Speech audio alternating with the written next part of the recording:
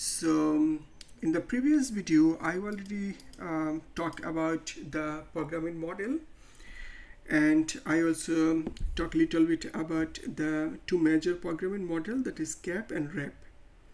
And I also make you understand what is the difference between the CAP and RAP and what the skill set is required for that. So now today I will talk about what is the under the hood of the CAP and RAP. So this is the architecture, or this is the layout for that CAP and RAP. And here you can see that is the CDS, and CDS is very important. So whenever you start the CAP or RAP, you have to make sure that you have that basic understanding of that CAP of that CDS, because CAP and RAP both use that CDS.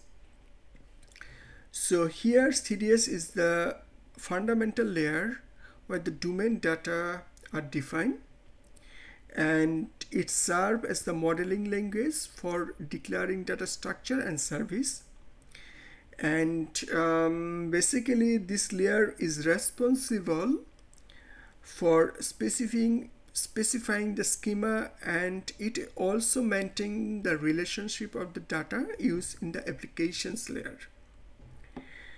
So in the next step, or on top of that, there is the enterprise programming models, and these layers provide frameworks and tools to build enterprise layer applications efficiently. And there are some key features of that. So here you can see that is the powerful service runtime frameworks. So these frameworks support the development and execution of business service. So that means that whenever you develop any applications, it doesn't matter that what language you use, actually it's compile that. And second one is that first class support for SAP Fiori and SAP HANA.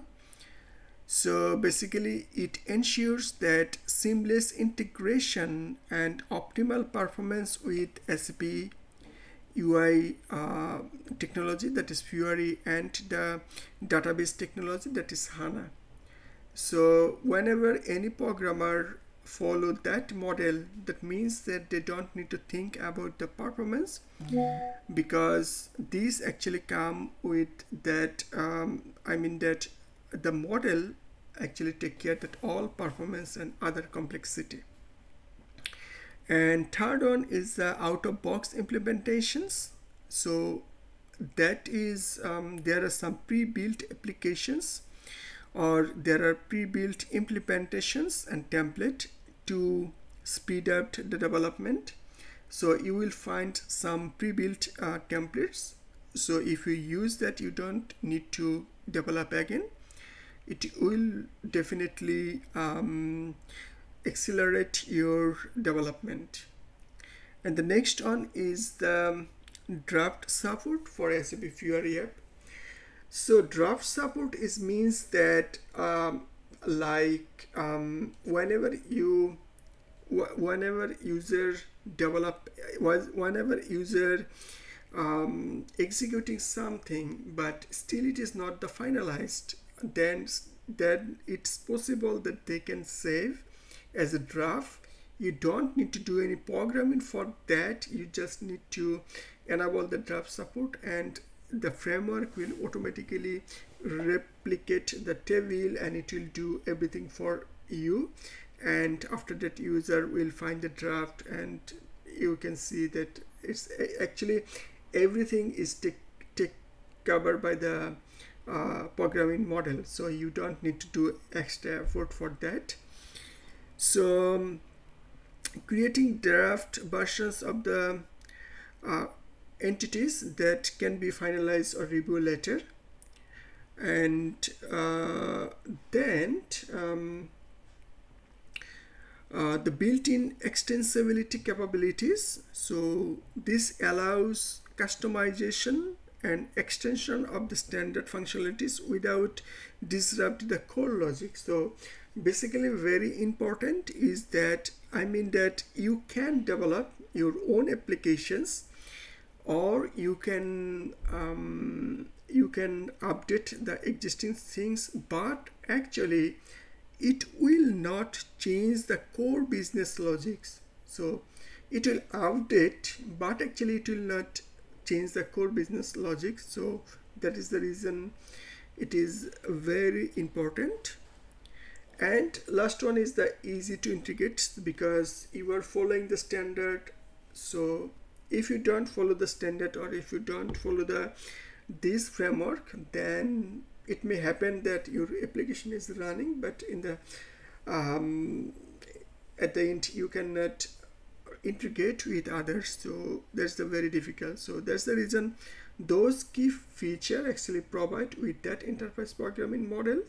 So it doesn't matter that you are doing the CAP or RAP, is the facilities for all.